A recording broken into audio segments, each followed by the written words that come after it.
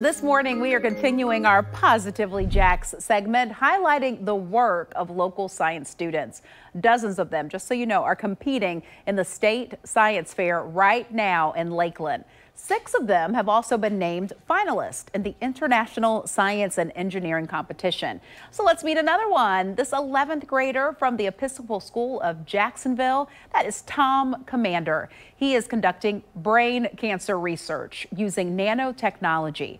He used nanoparticles. They're coated in polymers to specifically target cancer stem cells. He compares it to firefighters, all loaded into a fire truck. Listen.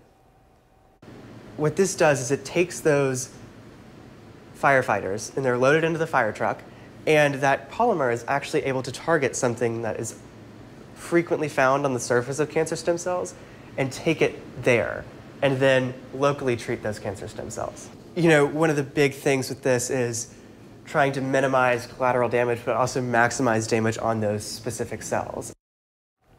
You should see Mark and Richard right now. They're like our little scientists in the building looking like that is cool. So Tom wasn't always interested in brain cancer. No, he actually started out testing these nanoparticles on stem cells in a type of flatworm.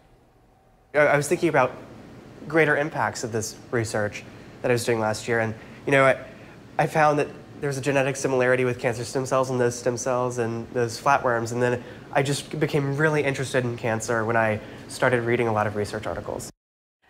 So Tom is currently focused on treating a brain cancer that Ted Kennedy had.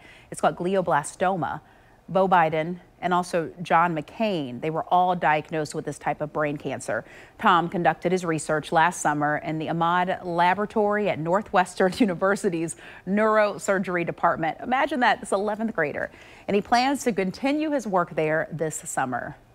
It's mind-boggling. You can see some of the other amazing inventions that other local teenagers are being recognized for on newsforjax.com. One involves using music to treat mental illness.